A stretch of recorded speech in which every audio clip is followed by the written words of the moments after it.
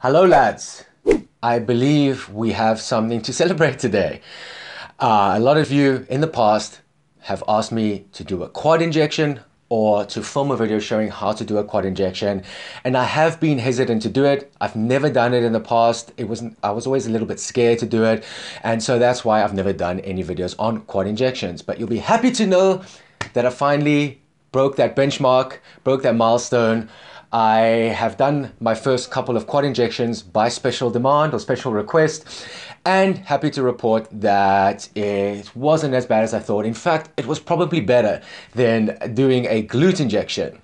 So today I just want to share with you what that experience is like, because over the next week or two, I am going to film, edit, and release a full guide on how to do quad injections, because I think they're a good option to have available to you, if you're sick and tired of doing glute injections or you just want a different spot to do it. But today I just want to talk about how it went, and overall it was a really simple process. In fact, like I said earlier, it was probably easier than doing a glute injection, right?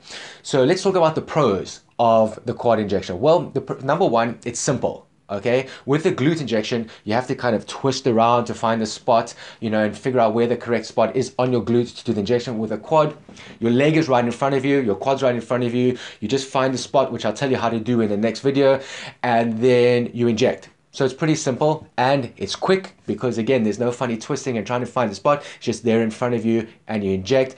And finally, or at least so far, it's been pain-free.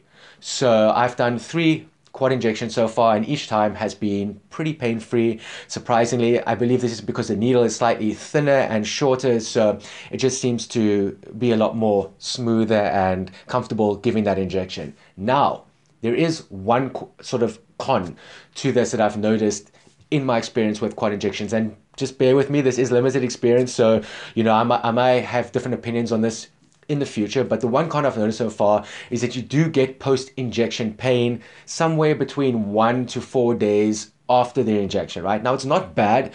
It's like, the type of muscular pain you get when you work out a muscle and you get that delayed onset of muscle soreness. It's like that, but a bit more concentrated. It's still a lot better than the post-injection pain that you'll get in your glute if you do a glute injection and you get pain. When I do glute injections, I don't usually get pain, but when I do, it's really concentrated. It feels like a bruise, it feels like a lump, and it's really painful to sit on and sort of deal with it. The one in the quad injection so far hasn't been anything like that, but it is noticeable enough to know that you've got some sort of pain there. So that's really it. So far, I'm happy. I love the quad injections. It's nice having 2 other places to be able to do injections now. I should have done this sooner. I should have listened to you guys, so I apologize. But thanks for the suggestion. And based on your suggestion, like I said earlier, I'm doing a full detailed guide, a how-to guide to do a quad injection. I'm going to tell you what equipment you need to use. It's going to be a lot better than my previous guide I did on how to inject testosterone for TRT. This one's going to be specific to the quad, and hopefully it's going to answer all your questions and show you exactly how to do it. So that'll be out in about a week or 2 once the editing and uploading is done, and I'll see you there. Till next time.